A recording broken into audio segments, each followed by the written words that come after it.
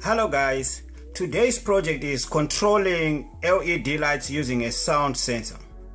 In this project we are going to use an Arduino, some resistors to control the power that is going through the LEDs, the LED lights, breadboard, a couple of jumper wires and a sound sensor. And let's go ahead and put this thing together. The first thing that we want to put on the breadboard are the LED lights. What we want to do is to make sure that we put the negative or the shorter leg into the negative rail of the breadboard, like so.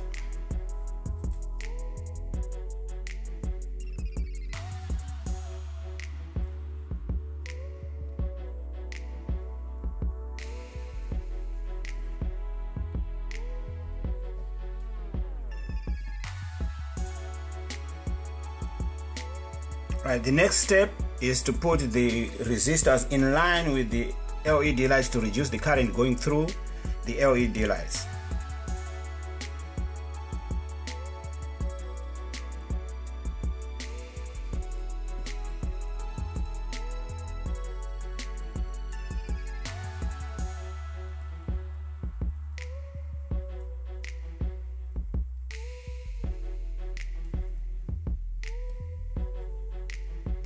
Just make sure when you're putting the resistors that they go over the center groove that separates the pins on this side and the other side.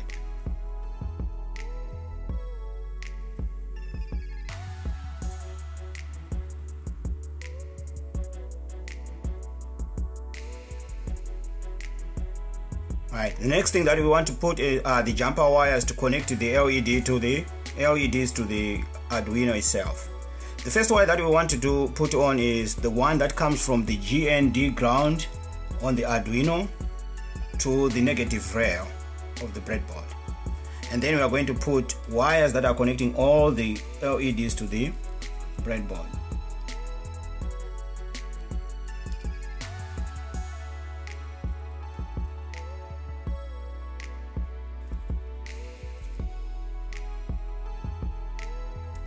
Right, for this project we are going to be using digital pin number 8 through 12.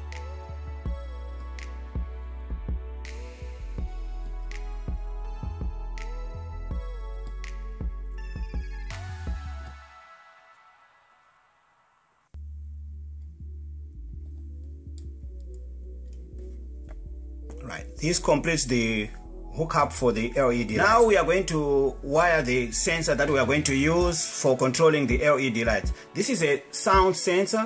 It comes with 4 pins. The first pin will be the analog output pin. The second pin will be the GND or ground pin. The third pin will be the positive or 5-volt pin. The last pin will be the digital output pin. I found it easier to put in the wires on the breadboard first before inserting the sensor. So that's what I'm going to do in this case.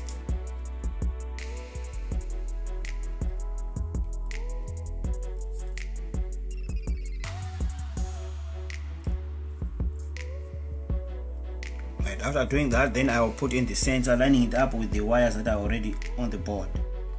Right, so the first pin, which is the analog pin, will go to A0 on the Arduino.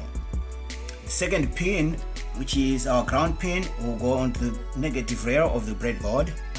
The third pin, which is our plus or positive wire, is going to go onto the 5 volts on the Arduino. The last pin, which is our digital output pin, will go to pin number 2 on the Arduino. This completes the wiring. So the next step that you want to do is to go onto my website and download the code for the Arduino for this particular project. After you've downloaded the Arduino, the code onto your Arduino, now you will need power, some form of power, external power. You can use a 9-volt battery, or you can also use your laptop or desktop computer, like so.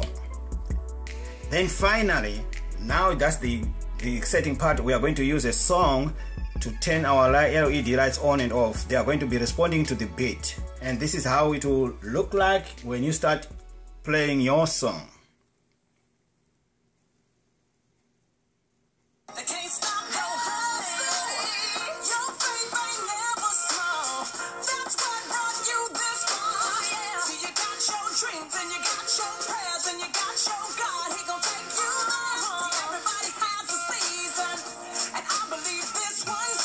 this is how you use a sound sensor to control your LED lights. Thank you guys for watching. If you like this video, give it a thumbs up, and we'll bring you another project in a few days. Have a good afternoon.